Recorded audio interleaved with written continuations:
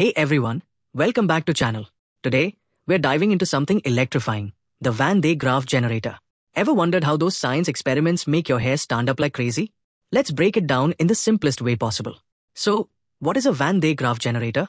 It's a machine that creates static electricity. Static electricity is that tiny zap you feel when you touch a doorknob after dragging your feet on the carpet. But this generator takes it to the next level, producing millions of volts of electricity. Let's see how it works. At the bottom, there's a motor that spins a rubber belt. The belt rubs against rollers, creating static electricity through friction. You know how rubbing a balloon on your hair makes it stick? Same idea. The static electricity gets carried by the belt up to the big metal dome on top. Inside the dome, the charge spreads out evenly. The more the belt runs, the more charge builds up. Now, why does your hair stand up? The dome is so charged with static electricity that when you touch it, the charge spreads to you. Since like charges repel, all your hair strands push away from each other. And boom, crazy hair.